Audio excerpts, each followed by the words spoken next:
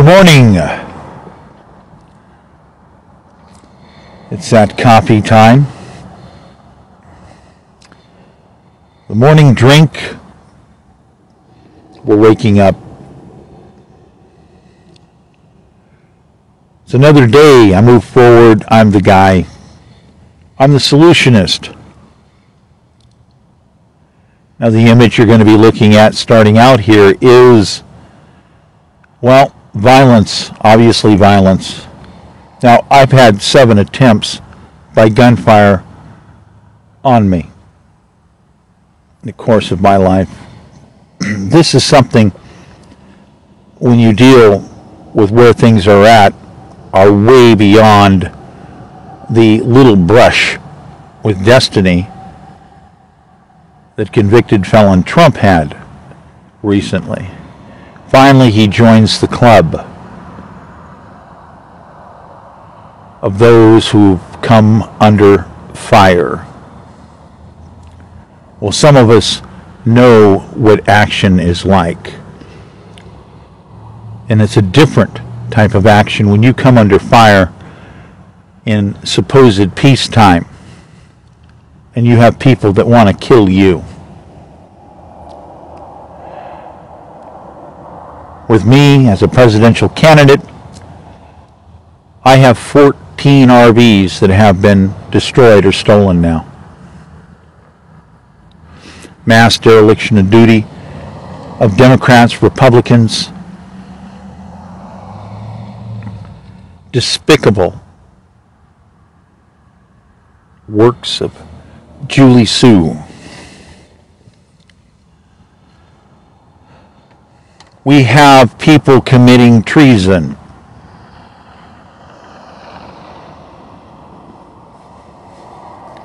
As a solutionist, I have an archive. Much of it is temporarily displaced now. It immediately needs to be recovered, but still no cooperation. Mass dereliction of duty, despite the fact of multiple entities having clear motives, multiple parties out there that evidence has, well, frankly, turned up repeatedly. State of California, 0 investigations. Told that Russia is at large interfering with the process of elections, yet no investigations. Candidates like myself coming under heavy fire, but still we have the COVID, we have the emergency shutdown, stay-in-place orders, which means I could not activate certain business features, certain nonprofit features, because the attorney says they would fine me. The kind of fine you get comes with a mark. You'd get a black mark, where basically you would be considered a threat to health and safety. That's a doomsday mark if you have a nonprofit. Attorney says you never want that. So obviously you have to comply. And you comply, and you end up having the state of California owing you vast amounts of money. Then you're being blacklisted. Congress orders compensation, but the state won't comply. Julie Su won't comply. $31 billion sent out to people with no identity, sending money outside the country while she created a program to blacklist people's phone numbers. The horror of people who'd worked hard being thrust into, well, basically losing their homes or on the verge of losing their homes. We have children kicked out of their homes, their toys thrown in the trash, the tears, the despicable situation created by Julie Su. Still, we have no adequate cooperation from the state of California. Many notifications, many items sent to them under shield. Patient, generous opportunities afforded to them met with dereliction of duty. As I come under more violent and violent attacks, still, you inform them they don't care.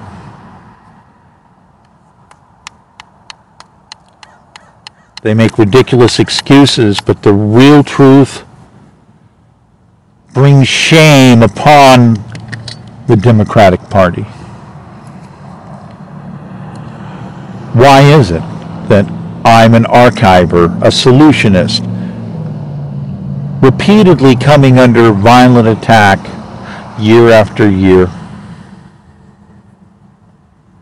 being threatened by police, even Secret Service, falsely arresting me, causing security problems and breaches, which led to mysterious break-ins as witnesses witnessed black RVs crowbarring into my campaign headquarters.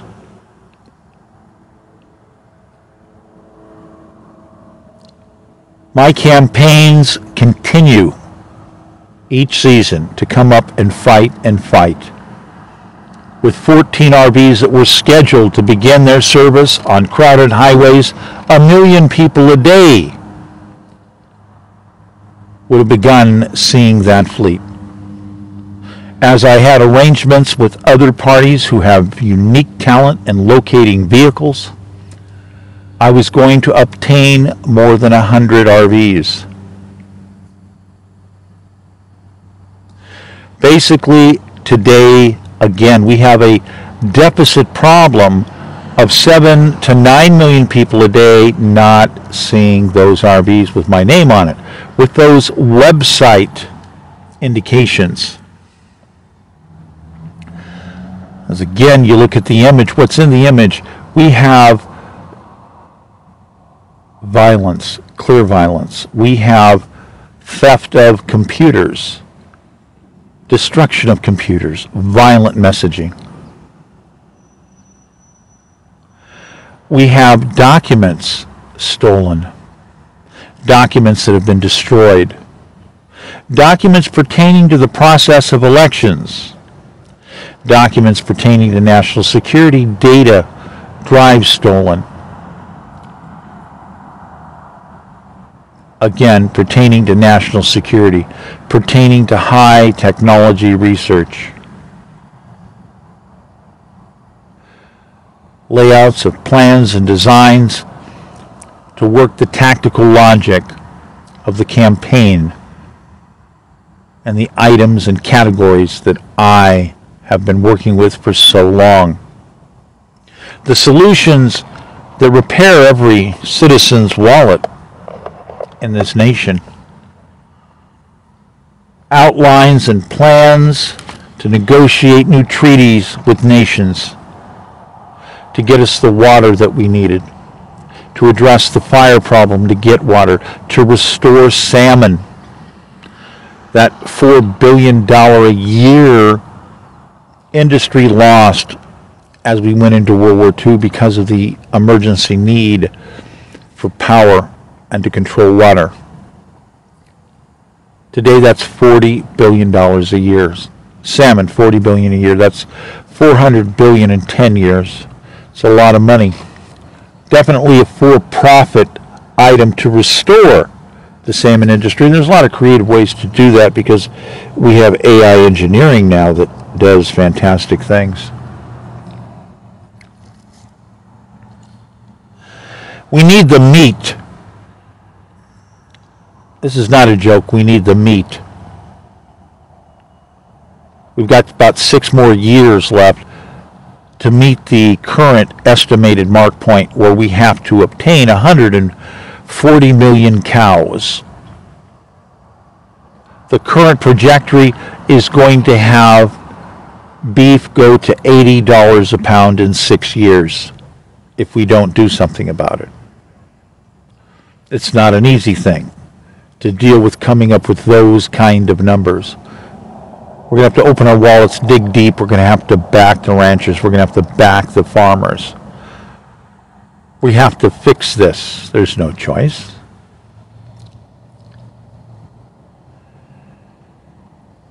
I'm really sick and tired of seeing the memeism, the beauty contest. We have Democrats out there, they gave their all.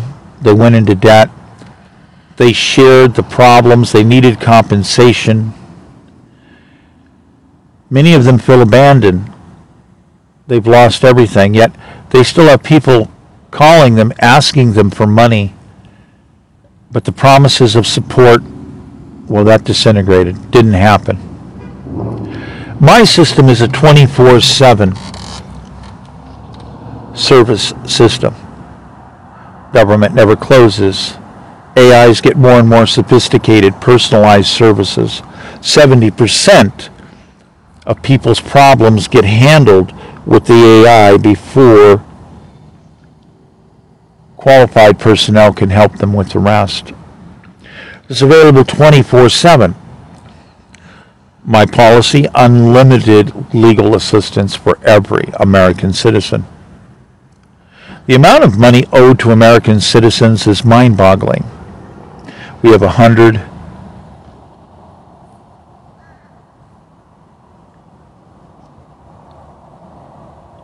Well, we have 1.4 billion cyber attacks a day.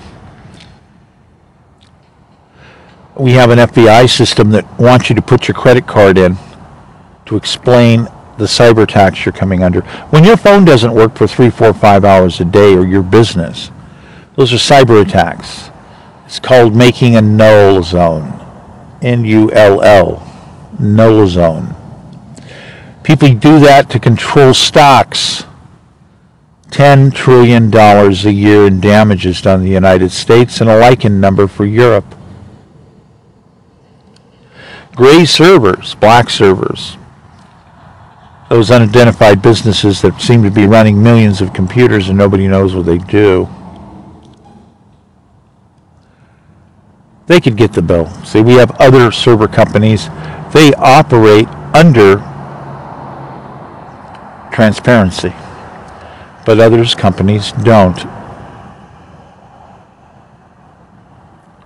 So we know where these attacks are coming from. We know that 80% of servers in this country are owned by members of the GOP. This is a fact. Oh, you can go split hairs all you want. You do exhaustive research and you figure it out. Been there, done that, already did that.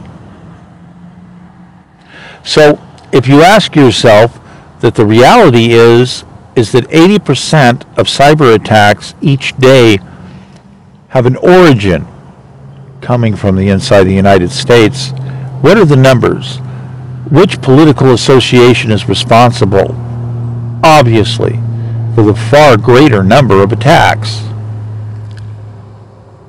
We have so many attacks of different types that are occurring, it's mind-boggling.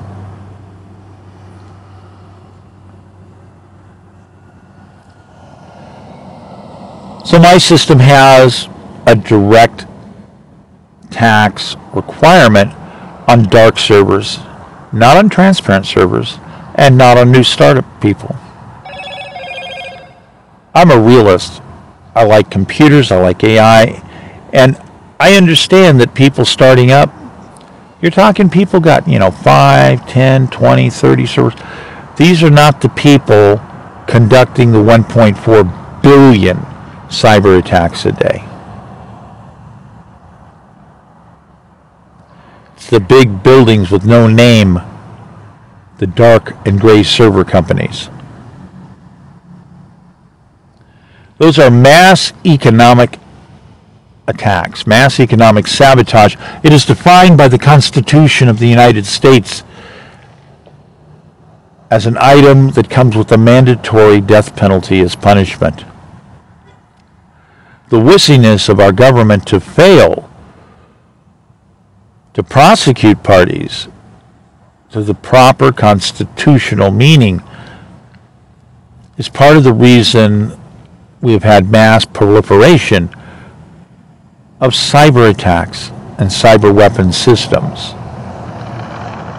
as they've abandoned the public. Their policy of having a secret back door into every chip and every system back during the, into the Reagan administration going forward, well, it was a brilliant idea. Really, it was. It was a brilliant, brilliant idea. But they were told by technicians, hey, look, this is dated. This isn't going to work. They're going to figure out what's going on. These secret back doors will be found, and they will be exploited, and it will become a huge, huge problem for American citizens. A problem that will cost more money to resolve per citizen than each citizen has. So when citizens are told they have to go it by themselves, they can't afford to do the ongoing, never-ending tricks and updates. In willingness to change to a new construction style and chips is, stupidity.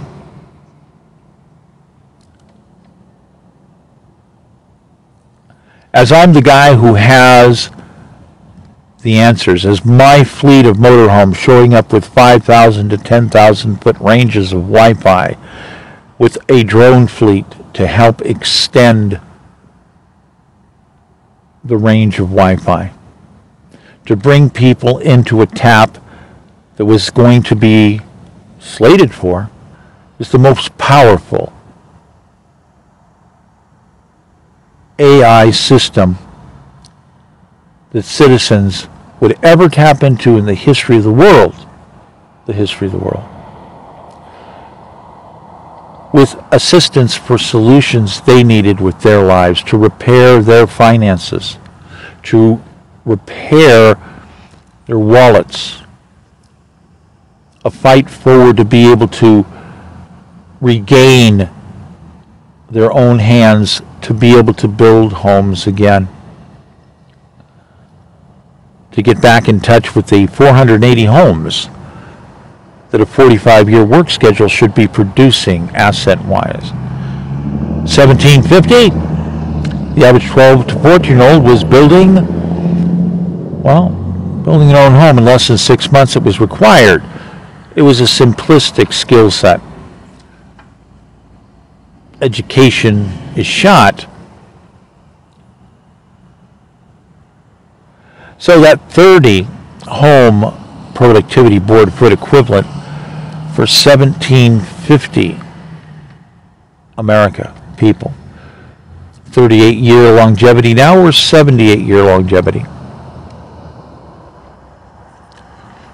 Modernized equipment, new techniques, power tools. Wow. Yeah, that parlays out because as you get more, you parlay your situation. 480 homes, that's what an American citizen is worth as the most basic carpentry skill set. But we have people that are stuck in this endless deception, this endless lie, this endless fantasy, lying to people, blatantly telling them it's a dream that perhaps by retirement age that they would obtain a home. Insanity. That's crazy. When you can build with your own hands a 2-bedroom home in less than 6 months easy. People have been ripped off of their lands. It's very bad. I talk about it in other podcasts. So I'm the solutionist, and there's all this struggling. There's people that just don't want to deal with it.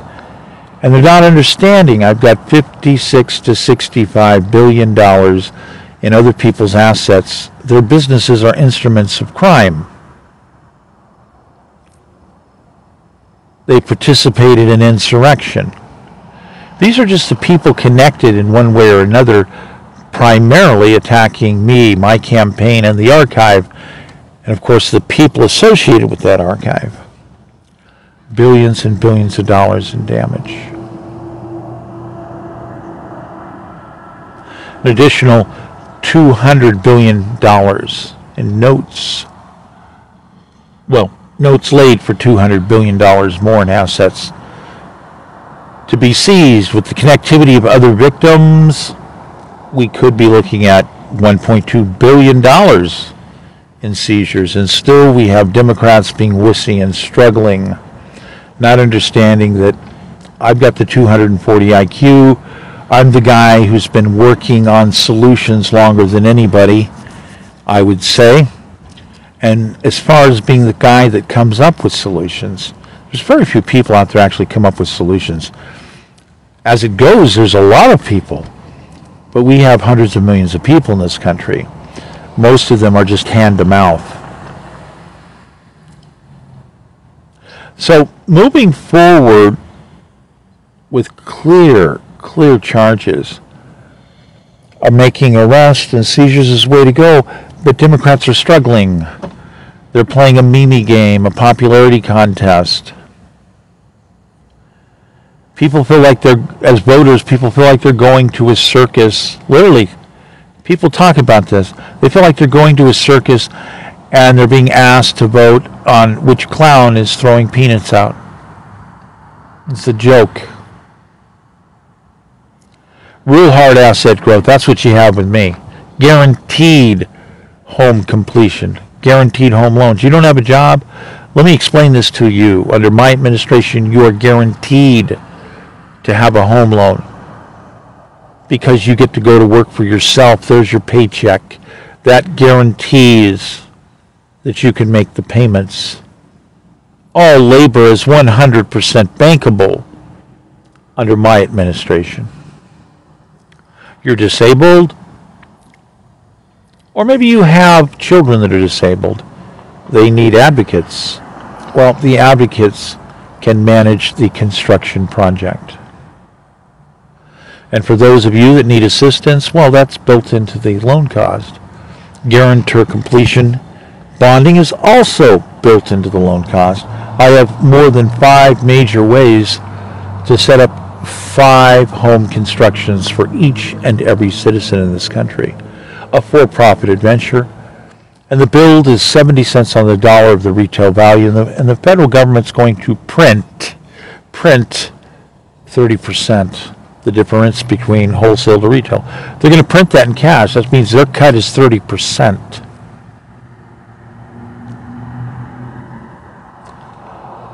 This is the original way that, one of the original ways that our country got a hold of money to operate government.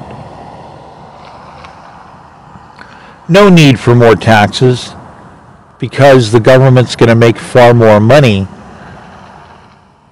off of helping people be able to build homes by simply guaranteeing low-cost loans. Construction loans to anybody. Again, it doesn't matter even if you're not working.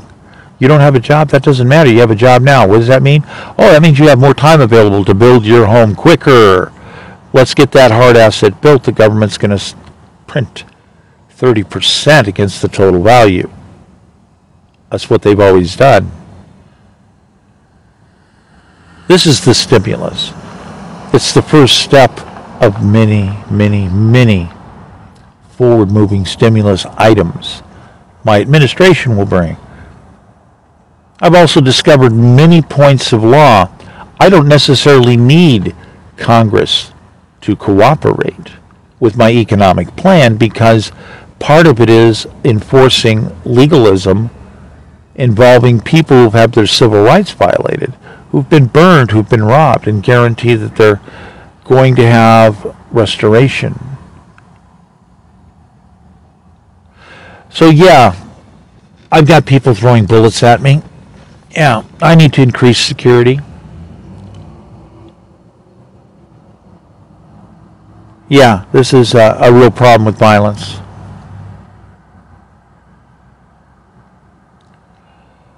So getting leaders to understand they need to stop the meme game, stop the beauty contest.